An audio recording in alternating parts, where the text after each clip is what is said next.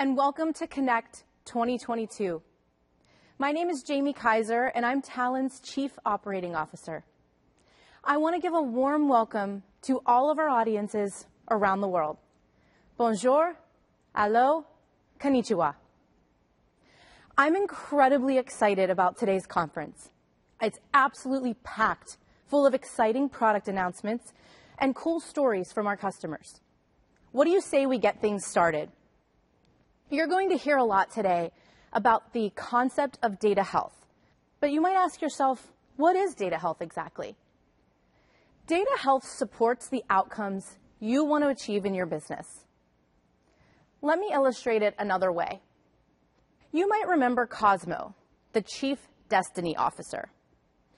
Cosmo reminds us that without healthy data, your company would literally be better off with a magic 8-ball, a crystal ball, or talking to the universal vibrations to figure out what to do next. What might that look like? Happy hump day. This is how we will be making all of our decisions from here on out. This data is pure. It is from the universe.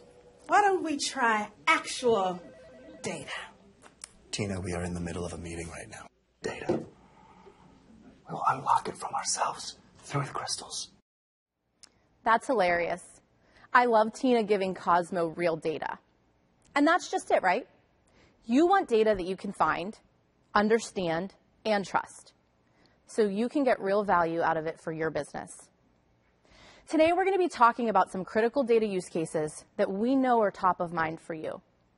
You're going to learn from companies big and small about how they tackle these initiatives with data. And then you're going to see how Talend products make solving these challenges simple.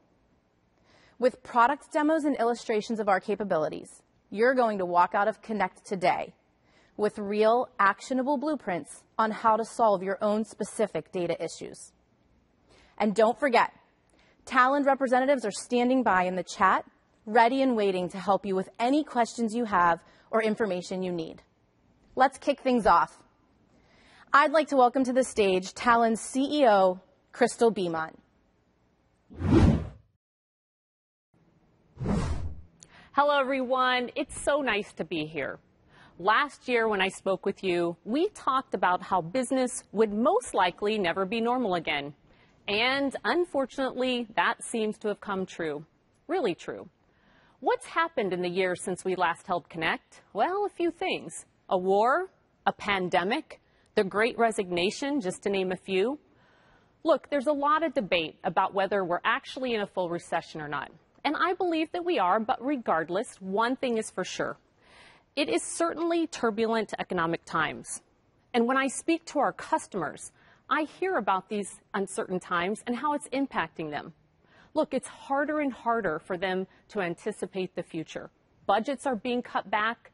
They're requiring much more scrutiny. More visibility is needed and more predictability than ever before. But what we've learned from the last recession is that the companies that paused or eliminated their investments weren't the ones that ultimately thrived during difficult times. In fact, the companies that did the best and are the most resilient are the ones that use the recession to find efficiencies and invest in the future. In other words, now is the time to make the most strategic moves and invest in your future. Expand where you can and place good bets. And the best way you're going to be able to determine which moves are the right moves and which moves are the right moves right now is through data. But it's not just any data. It has to be data you can trust. The good news is many companies have begun the journey of automating their data, which is in fact the first step. However, most would also admit that they have quite a distance to go before they truly become a data-driven organization. In order to understand what that is, I think it's important to explore what it means to be data-driven. So let me start with a little research we conducted earlier this year. First, automating your data is one thing. Making it available and discoverable is an entirely different thing.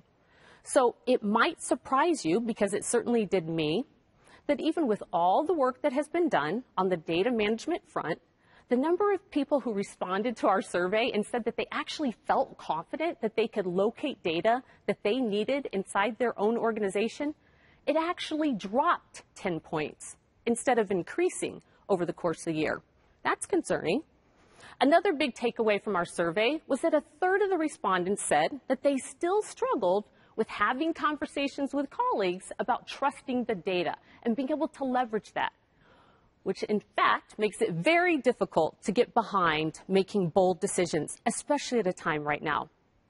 And a staggering 97% of companies say it's still too difficult to actually drive meaningful business impact under the conditions that we currently operate with data in. I have to ask you, our data specialists, our data professionals, our data heroes, what are these gaps? What's causing your job to be so hard? And why is it so difficult to enable an organization to truly leverage data more effectively? I mean, after all, you're using, hopefully, Talend, the right tools. You've built faster pipelines. You've solved really big technical challenges. In fact, you do all this amazing work. You create clean and current data and make it available to the specialists who need it. So why isn't it having a bigger impact? You're working hard and doing amazing things, but there's a disconnect between the work you're doing and the tie back to the outcomes your company is looking for. Well, that is exactly what we're here to talk about today. What is it that's keeping your work from being leveraged even more effectively than it is today? And how can we ensure that the workloads that fall on your shoulders don't continue to queue up unnecessarily? First, there are a few things we need to establish about what we here at Talend to believe to be true. In order for organizations to truly be data-driven, it means that we not only need to consider how we automate, integrate, and cleanse data, we also need to think about how every single person who requires data to do their job can be empowered to leverage it. It also means that they need to be able to actually find the data that they need to do their jobs, that they can be confident in the data. And number three, that they can maintain that confidence in their data over time, especially when, despite very few things in our world actually staying constant, data being one of those things that we know changes all the time. The combination of those three are what we call data health. Let's take a deeper look at what each of these mean. And let me also start by saying, data health is the idea that data should support the business initiatives you're working on and the results you expect. Healthy data supports the enablement of outcomes across your entire company. So how do we get to this place where data becomes the true lifeblood of your business? Let's break down the three critical ingredients. The very first one is access, ubiquitous accessibility. Everyone in your company, and I mean everyone, needs to be able to find and understand the data they need. Typically, data management begins and ends with data integration and with particular sources and destinations in mind. And this does work and is important for some of the problems that organizations face. However, this really only addresses a small subset of the use cases and a small subset of the constituents within an organization. We estimate about 10% at best, but it's a very small set of IT professionals and data specialists and a small set of those workloads. There are another 90%, we estimate, of employees that actually depend on data for their day-to-day jobs. And there are events that are ongoing and ever-changing that also require data to perform those tasks.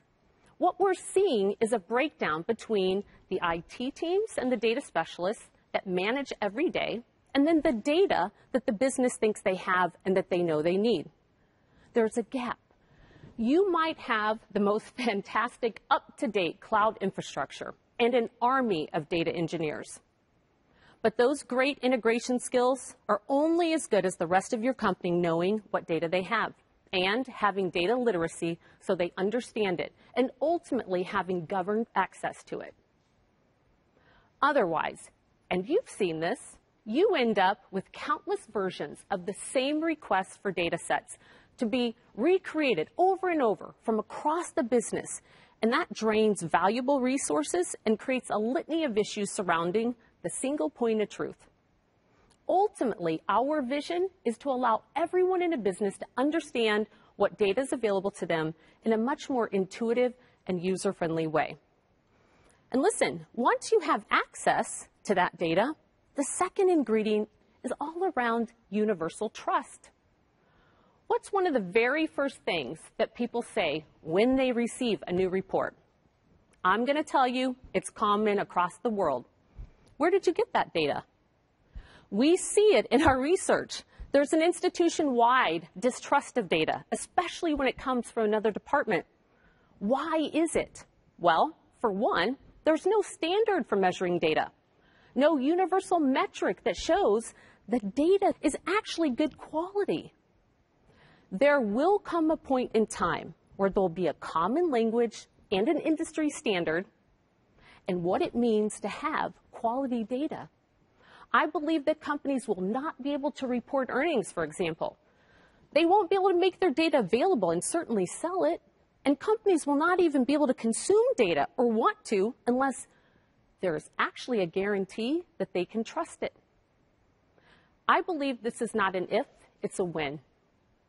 This guarantee, it comes in the form for us called the Talend Trust Score.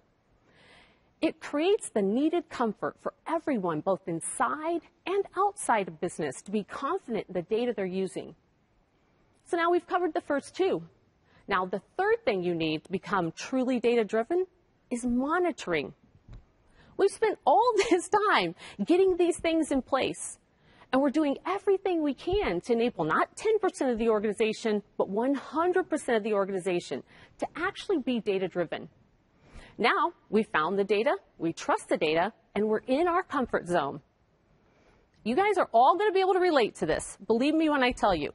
Because just when you least expect it, you're sitting down in front of your computer, you look at your dashboard, and then you know something doesn't look right. Something's happened, you don't know what, and you don't know for how long, but you know that the data that's on that dashboard no longer shows accurate results. That's a problem. How many times has this happened to you? I would actually say, better yet, how many times has it happened and you didn't even know it? All it takes is one job to fail, for someone to change something that gets altered in the data that challenges the integrity of that data. How is it that other than our people, which is the most important, data is the second most valuable asset we have in organizations, and we have no way to monitor the health of it? After all the work that it took to get to this point, there isn't something to persistently monitor it 24 hours a day, 7 days a week. You shouldn't have to think about it. Problems should be getting identified and fixed in real time as they occur for you. The last thing you should have to worry about is a myriad of other things that could be happening to your data that could cause you to lose confidence in it. I mean, I kind of think you have enough to worry about. Should this be another one? So data-driven culture relies on data health. Data health in 3 simple words: accessible, trusted, and monitored. So to recap, this is a journey. We're on it with you. And it's important to build your data-driven organization on a really strong data management foundation. But that's only half of what you need to solve. Make sure when you're selecting the right partner for you that you're working with someone who's helping break down the barriers to helping you solve the entire end-to-end problem of data management, making data valuable to your entire organization. And last, but certainly not least, I would encourage you to ensure that the business model that you're working with your partner with is also matching up to your best interest. Just let me go back to where we started just a moment ago. We may not know what's in store for us tomorrow, but it's important to be working with a business partner that's working to solve the biggest problems, preventing you from becoming data-driven, and that they do so with a business model that offers as much predictability as possible. I think that's massively important. So right now, I want to give more insights from analyst Tim Crawford on how companies today are becoming truly data-driven. Tim's been an IT leader in many interesting places like Stanford University and now host the CIO In the Know podcast. It is my absolute great pleasure to talk with Tim today. Welcome. Thank you so much for having me. I'm excited to be here and engage in this conversation. It's a great conversation. I know we've talked many times. This is an important topic and not one that is foreign to you. I know it's a conversation you have frequently. Absolutely. And we're just going to get a chance to scratch the surface, but there's so much more to dig into. There sure is. Look, I think there are a number of topics we can hit, and if I know Tim and I, we could spend a lot of time talking about all of them. But look, there's a few that I think are really important and that really go along with our content today. I want to think about, and I'd love your advice on this and what you're seeing, how are enterprises thinking about making investments in data right now? There's some interesting times happening as we discuss. Things are turbulent. I don't know that all bad things come from difficult times. I think there's probably some interesting perspectives, but I'd really love to get your impression on what's going on and what your guidance and advice would be. Yeah, and I think it's a great place to start. You know, in turbulent times, it really does cause us to think differently and maybe in some ways get a little more creative and clever about how we think about problem solving. Mm-hmm. You know, there are two areas when it comes to data that enterprises are really looking at today. One is around customer engagement and experience, because let's face it, we all in our personal lives have changed in the way that we engage and interact with companies, and so therefore the enterprises have to change too. Responding a little bit to that, huh? Absolutely, absolutely. And then consequently, there's a counterpoint to that, which is the enterprise's operations, the business operations. So whether it's your supply chain, whether it's your core operational components, that has to change to be able to accommodate the changing customer demand and engagement aspects. So there are two pieces to this puzzle that we have to kind of work through. And I bet you it's a bit complex underneath each one of those, right? I guess, what are you seeing some of the biggest challenges in solving those two pieces? So let's maybe take them separately, okay, because I think the problem is very different, whether you're talking about the customer aspect or the business operations Very good component. point. Okay. So on the customer side, the challenge is really understanding who your customer is. And as we've talked about in past conversations, the customer is not just changing, but the customer may be a completely different customer than you're accustomed to working with in the past 3, 5, 10, a lot has changed, the life Tim. of your company. Yes. And so it's important to get not just closer to the customer and understanding what drives them, but you also have to look at that secondary component, which is what drives the decisions that customers make. So for example, if you're going to your local cafe or coffee shop and getting a cup of coffee, what's driving you to do that? Well, maybe, you know, it's cold outside, and so therefore I could really use a hot beverage to go with that cold weather or to compensate with the cold weather. And so that's an idea of bringing secondary data into the conversation to understand decisions that your customers may make. You also have to get closer to that customer and understanding how they think, what's important to them, not just the buying habits or engaging habits, but also look at the entire value stream for your customer, from the time that they first start thinking about your company, before they even reach out and make that first contact, all the way through to when they're in that alumni status. They've left your primary engagement, and now they're a post customer, but they still have influence on others that might be customers. And so it's so interesting. It's gotten a little bit more complex, a little bit more challenging, huh? It has. And we're just talking about the customer journey, just that piece of it. When you get to the business side of things, now you're talking about not just supply chains and how do you start to move things around to be able to accommodate manufacturing if you're in that space, or healthcare if you're in that space, oil and gas. All of them have to rethink how they model their business, how they operate their business to be able to accommodate that change for customers. Add to that complexity the future of work and hybrid work and how employees are engaging with the company. It's a totally different world. And so there's a lot of moving parts here. What you're saying, there are so many pieces of that resonate with conversations I've had with customers on both sides of it. And I love the way you break it down because, you know, there are interdependencies for sure, but I think there are two completely different lenses and things to think about, like you said. So what's causing companies or CIOs. I know in your podcast that you might speak about what's causing people to not be able to achieve the things that they need to be able to basically focus on those two buckets and get the kind of data that they need. Do you see any common trends? And yeah, there are a couple things, Crystal, that come up on a regular basis, especially with CIOs. Yeah. And as you know, CIOs are the contingent that I tend to interact with, having been one myself. The one thing is in understanding the customer. They haven't necessarily been as engaged, as intimate with understanding the customer firsthand. It's been delivered through a report. It's been through conversation. Yep.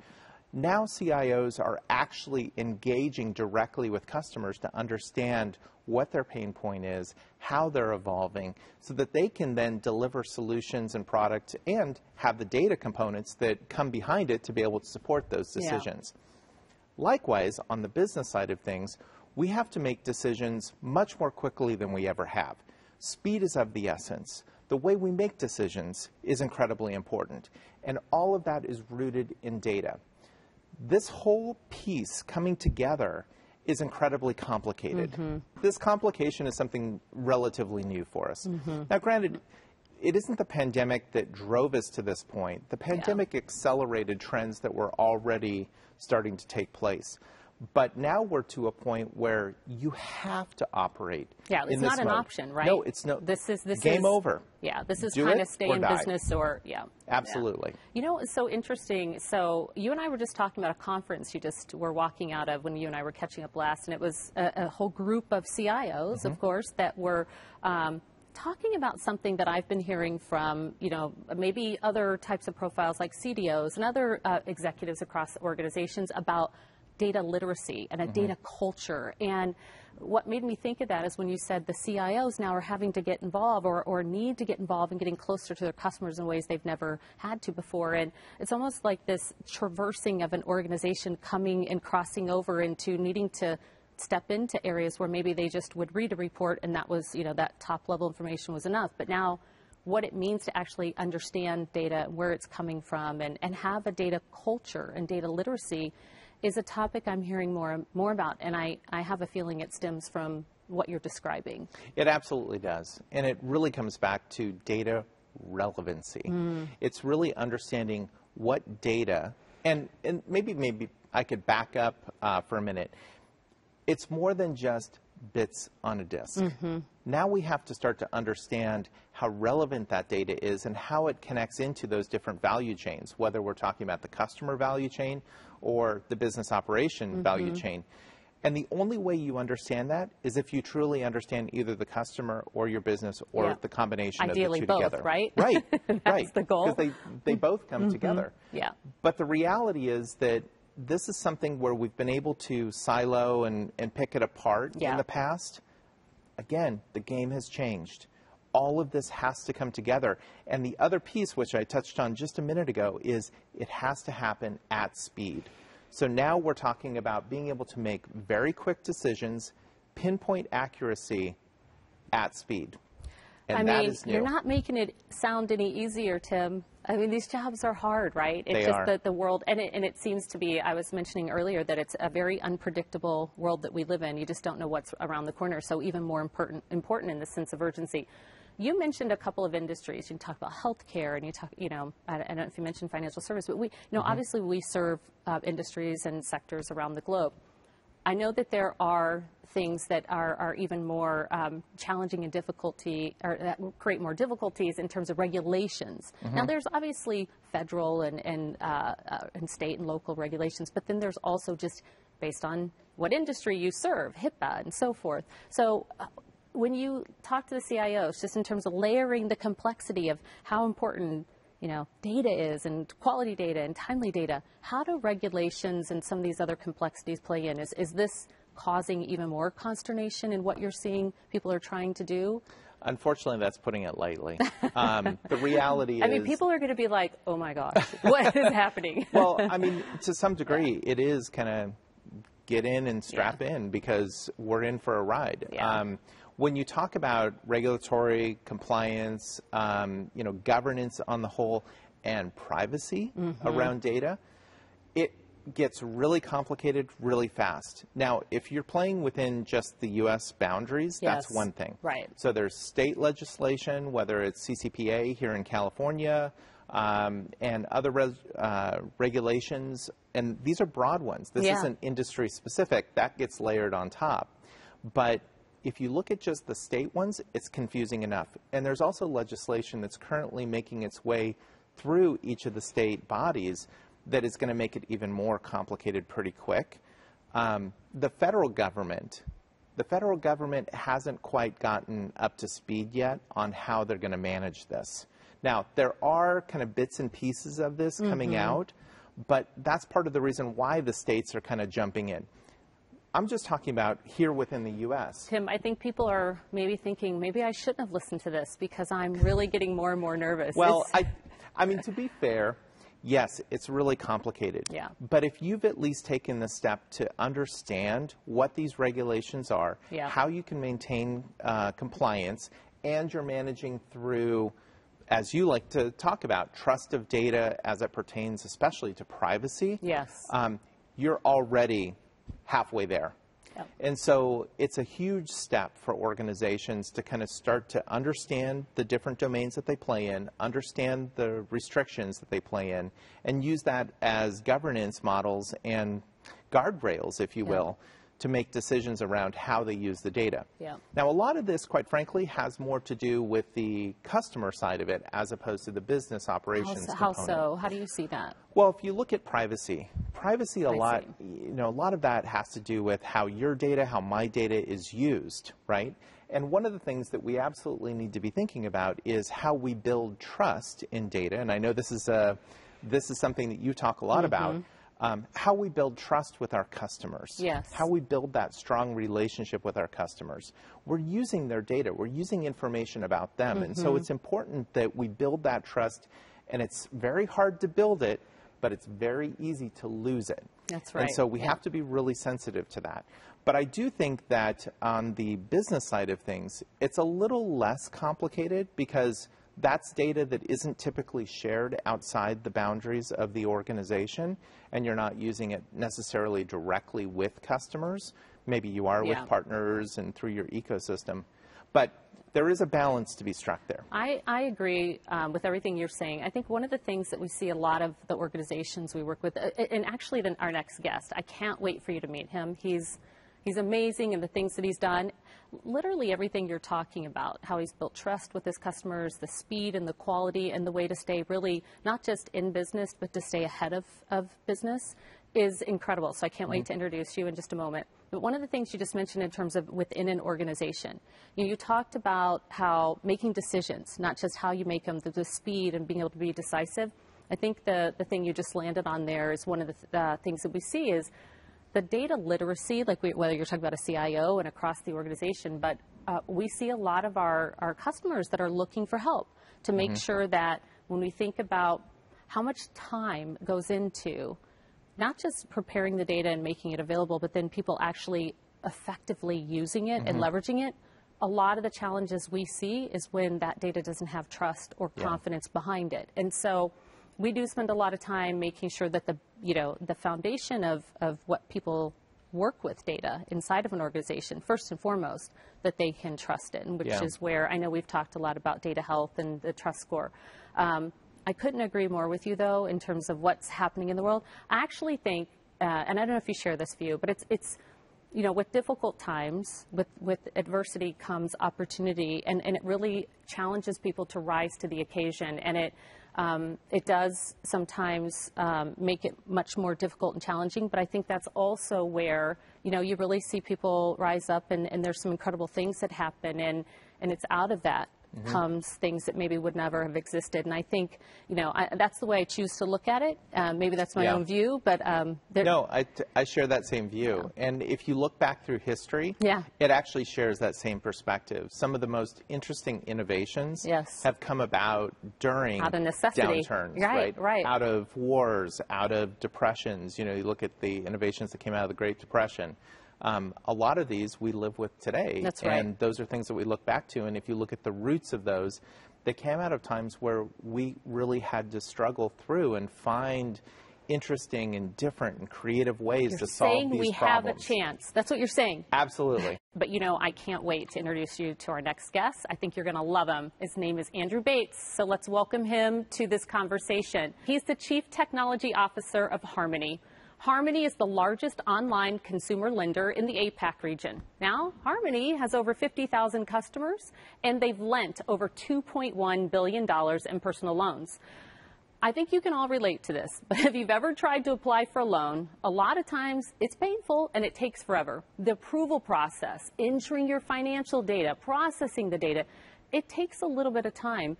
And like we've been talking about, the market is very volatile and it's extremely competitive. All of these things go into really what Andrew's done to bring a unique solution to his customers. Andrew Bates wanted the data to make the process not only faster, but much more personalized, and it's exactly what you were talking about. He really was looking at it as a way to be competitive and to personalize and to make sure that he could think about going beyond just knowing who the customer is, but really knowing who they are, alongside the things that he did with Talend.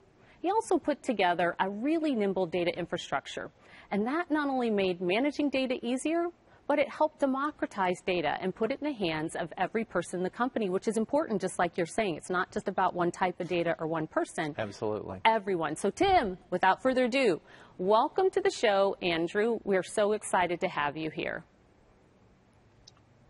Thank you very much for that kind introduction. Well, it's well-deserved, and I can't think of anything but just Tim and Andrew. I don't know if you've met before. CIO. Great to meet you. Podcast In the Know, yeah, CIO In the Know.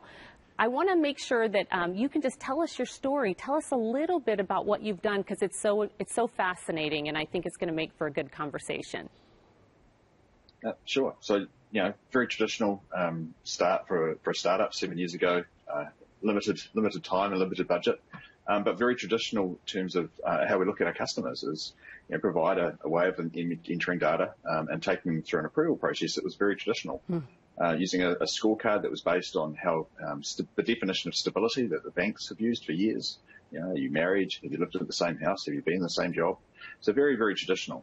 But over the years, we've been able to get a bit cleverer with data, making better use of our data. And so not only do we now ask our customers some information, we actually provide insight back to them from the data feeds that they provide us. So rather than asking somebody how much their income is, we can actually present it back to them, looking at the data from a longitudinal point of view. So over a time series, over a 90-day or 365-day time series of the different incomes they've had, and be able to actually pick up and detect their income over time. And so being able to present that back to them so that they can actually get a feel that we actually understand them, that they can verify it, they can validate it, they can check it, and correct it if we do get it wrong on the odd occasion. But moving from that very traditional scoring model to a behavioural scoring model, one that's actually picking up on the way they use the traditional banking environment. They're using their ATM cards a lot, so they've got lots of fixed term expenses and commitments. How much discretionary income do they, or expenses do they have? So very much looking at the detail of how our customers behave, as opposed to those things that, by and large, were the way that banks have done it for hundreds of years, and looking at it a different way. I told you, right? This is exactly in the wheelhouse of what you've been talking about. It's incredible. Absolutely. Absolutely. It's all about understanding your customer, and not just the basics of your customer, but understanding your customer in depth and the things that drive your customer to make certain decisions. It's, what I think, Andrew? I think it's going to be hard to compete against what you're doing at Harmoney. And I think it's good for your business, but it's also great for the customer, because if you're on the other side of that experience, it's a totally different experience than the one they're used to, I would imagine. And so I think that's the kind of stay in front of, right? This is the rising to the occasion type of situation that we've just talked about. But I think the other thing that we're hearing from Andrew is it's differentiating his business too, right? Which is incredibly important in a competitive market. You have to really find ways to separate yourself from your competition. And I think what you're doing here is a great example of that. I would love to know if you can quantify it or give some context. Like we always talk about wanting to be tied to, certainly efficiencies. That's really important, but really being tied to allowing organizations to have, meaningful outcomes that really change the trajectory of their business. In the things that you've done so far through this new kind of re-envisioned, much more holistic, getting to know your customer, what kind of impact has it had on your business? So I think from our perspective, we have two major use cases that we look at. Very traditional way of actually moving data around. Mm-hmm. And so, batch orientated, dealing with financial organisations that haven't moved very far and still use file-based transfer protocols. Mm. And so being able to give our engineering teams a tool that actually allows them to slice and dice to produce complex file structures. But then also wrap around it the support and management of tools that make sure that we get alerting right if the process doesn't work, retry logic, escalation, that sort of thing. So be able to deal with those very traditional ETL kind of processes to more complex scenarios where we're using real-time API calls. And those API calls are creating data sets that are streamed in real time to them. So we're using things like Kafka to be able to stream complex credit files and bank statement data through a Talend-based ecosystem to be able to deliver insight back up to via an API in real time. And so that kind of model means that we can actually derive insight really quickly. We can test and learn. We can we can try different things and actually use the infrastructure that we've got to be quite nimble, to be able to look at data in different ways, to be able to serve it up to just different customers.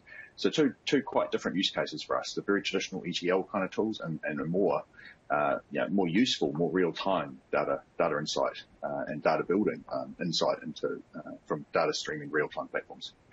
I wonder if is that driven more business for you? Do you believe, just in terms of that timely kind of, you talked about decision making, right? And how important the ability to, I can't imagine how hard it is to make a decision on who qualifies and how you determine who qualifies for a personal loan, especially if you're starting to look at a lot of different variables. But that's not going to be possible if you can't do that in a timely way. So I've got to imagine speed is really important here. Not just that, but how the customers are actually applying for the loans. Yes. That whole process. Yeah. We've gone from a paper form. Mm-hmm. I don't know if that's something that your institution was using in the past, but if you go back a few years, we were going from paper forms to now people are doing it on their mobile device. And so you have to have that engagement in real time with your customer in a different way. Is it causing you to have a different customer profile too, Andrew? Because that was something you were talking about earlier, Tim. We kind of have new customers, I guess, and they're evolving over time. Well, absolutely, and a really important part. The way people act today is going to be completely different to the way they act in 5 years' time or 5 minutes. And so, real-time access to data streams is really important. We provide instant feedback to our customers around that process. So it's no longer good enough to be able to ask a question, how much income do you make, and then leave them for a couple of days to go back and while you verify it against bank statements or pay slips or anything.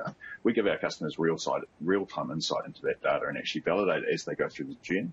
But then moving towards a world where actually we know that the customers had a pay rise over the time horizon. And so that might give us insight into, the job's going well, they're covering their expenses, they've got some more capacity. And so getting to know our customers not only at the point in time they apply for a loan, but actually at the point in time of where they are in their life journey and how that's changing over time is really important. So that longitudinal study, that time series of data is really important to our business and where we see ourselves going forward. And this is a really good example that Andrew's sharing around speed and how I was talking about speed earlier. Because as that customer comes in and applies for that loan, they want the answer now. Yeah. Not or they may tomorrow, be gone, not right? a week. Yeah. Exactly.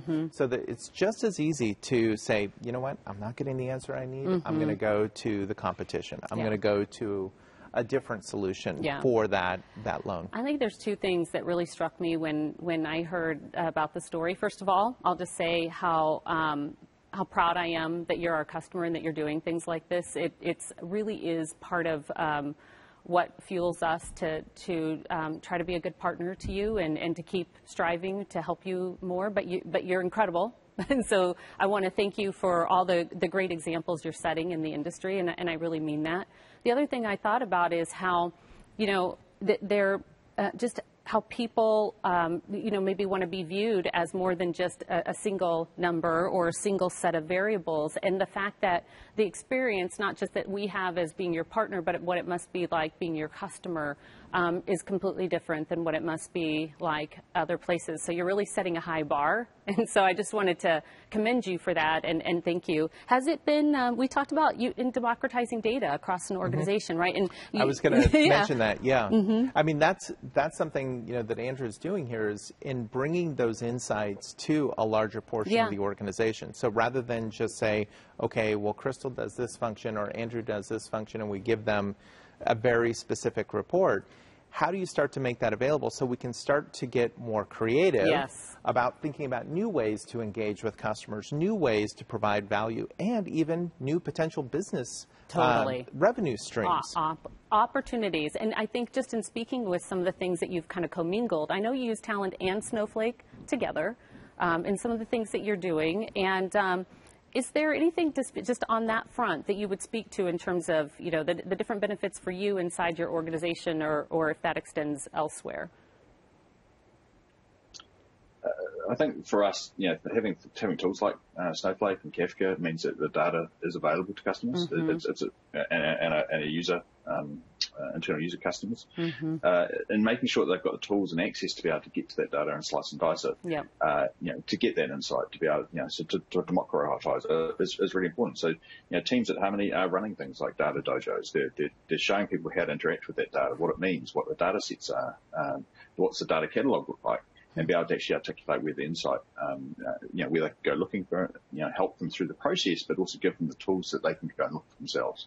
So it's a really important part of the Harmoney environment is making sure that we can get that data at the time that customers need it or the time that our internal staff need it to be able to look at insight, whether it's people converting through our funnel, whether it's our scorecard performance, our propensity for customers to churn away from us, or perhaps even into the collections processes.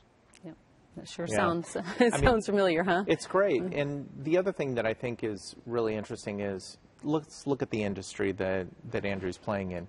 He's in an incredibly regulated industry.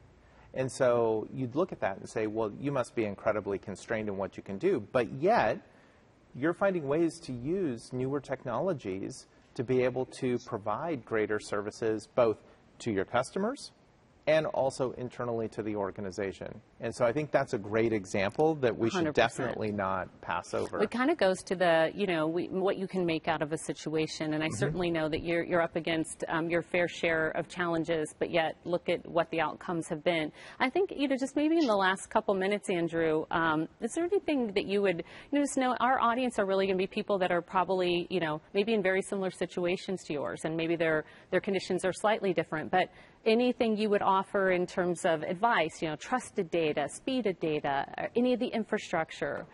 Just would love to hear from you as any recommendations.